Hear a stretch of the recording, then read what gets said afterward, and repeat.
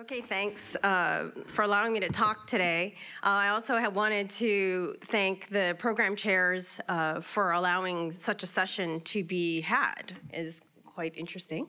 It's a very crucial conversation, and I have probably the easiest talk of the day. So these are my disclosures. I wanted to open up. As you know, here in the United States, we certainly have a drug problem. The drug problem is opiates. So we're going to have a more comprehensive talk a little bit later today. But as you can see, the opiates and the epidemic that's gripping our nation is really something that we were a very big part of.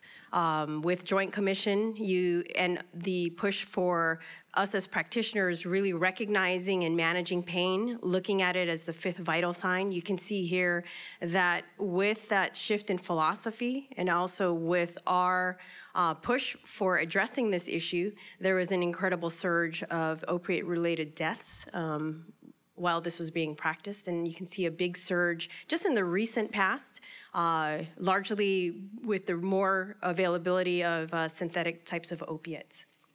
Now, one good thing is hope is on the way.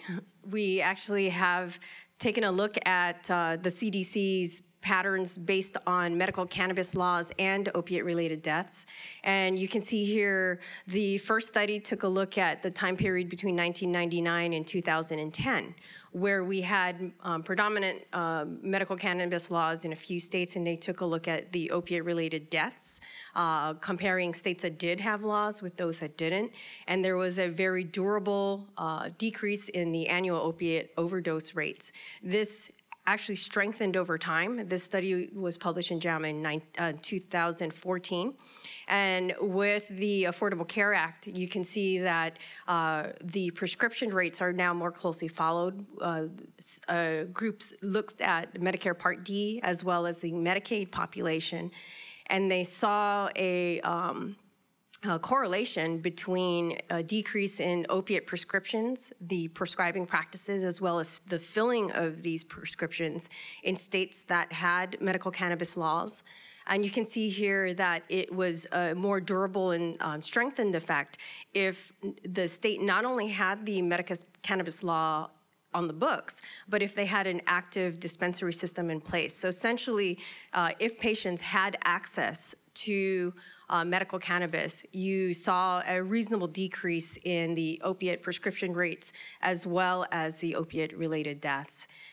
Also important is the decline in the opiate prescription rates in states where you also had adult recreational use.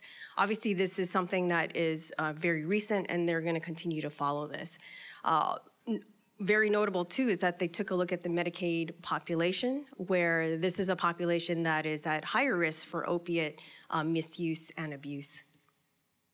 So why does this happen? Just a basic summary about the way cannabinoids work. I'm focusing on THC, but obviously there are other factors, other types of cannabinoids. THC is the one that's most talked about and the most prominent. But there's also CBD.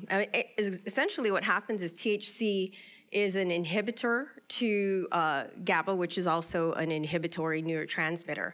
So what ends up happening is we actually do have these receptors in the human body, these cannabinoid receptors. So we have, similar to the body having its own endorphins, we also have our own endocannabinoids.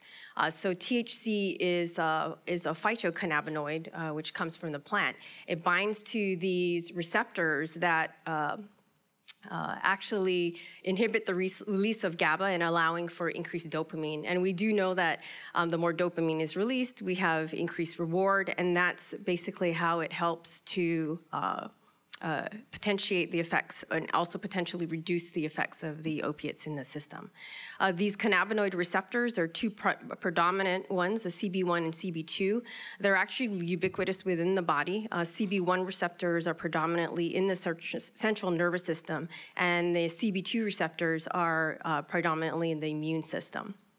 So taking a look at reviews for cannabis and pain management, there are a number of reviews that looked at randomized controlled trials, and their bottom line is that there is a statistical reduction in pain, but more importantly is that not only is there some reduction in pain, but the cannabinoids, the cannabis that's used is relatively safe and well tolerated. Even more important is that we don't have toxic overdose, mainly because there aren't any cannabinoid receptors in the brainstem, and so there's no overdose from respiratory depression. So more importantly, even though there is some addictive risk with cannabis, it's very low compared to things that we know are very addictive, like nicotine, alcohol, and other opiates. So essentially, it's relatively safe. You have no lethal overdoses, and you can see here that the annual deaths related to cannabis is nil compared to even things like peanuts and aspirin. There are some medically indicated uses that are FDA approved for medical cannabis, and then there's also a whole slew of indications that people purport that cannabis can be this miracle drug, but just keep in mind that we do not have evidence, robust evidence that tells us the things on the right are things that we can use cannabis for. We have very strong evidence that suggests that medical cannabis can be used as an alternative or adjunct to pharmacotherapies that we know for the issues on the right. So why is this a big discrepancy? Well, mainly because we actually don't have enough clinical evidence. Obviously, the plant is very complex. There are innumerable active ingredients in the plant that we know very little about. We know about THC and CBD. THC is the psychoactive component, and CBD is the more anti-inflammatory type of component. And just like what Dan Jones talked about in his lecture this morning, the plant itself acts like it's a team type of plant. You actually can't isolate a marquee player and have it just be that isolated active ingredient, which is why a lot of these synthesized cannabinoids don't work as well as when your patients say that they're taking in the whole plant, either by smoking it or consuming it. So that's what's being discussed as the entire entourage effect. Another major issue is that we really don't have a lot of robust studies, mainly because we're limited by its Schedule I status as well as the availability of products to test. The marijuana that is available for research purposes really comes from only one source, so you don't have the wide variety and the cultivars that are available in terms of the engineered ratios between THC and CBD that people are describing as its major medicinal effects. There are some practical considerations, like obviously there are indications like nausea, vomiting related to wasting illness and cancer chemotherapy. You really want to have the patients try first and second line pharmacotherapies first, and then a more conservative approach is really trying the endocannabinoids, or actually the cannabinoids that are available for use. And then obviously some things like they shouldn't have a substance abuse or psychotic disorder, and just for legal purposes, it really should reside in a state that has a medical cannabis law. So essentially, unlike Nancy Reagan to just say no, I want to say we should just say no, like just be in the know about what we can and cannot use cannabis for. And also keep in mind that this is something that is not going to go away. The strong majority actually favors legalization. We reached a tipping point in around 2012, 2013. Now 61% of Americans say cannabis should be legal. Obviously, this is being driven by millennials, the Gen Xers, and even the baby boomers. Another important consideration is now 51% of Republicans favor legalization. So it is coming to your state. Essentially, 29 states now have some type of medical cannabis law in the books. 9 states have legal use for adult recreational use. And in 2018, we're going to have even more states taking a look at recreational adult use, and will be on the ballots. So you can see here there's a whole slew of states that coming this November. The laws may change and these numbers may go up.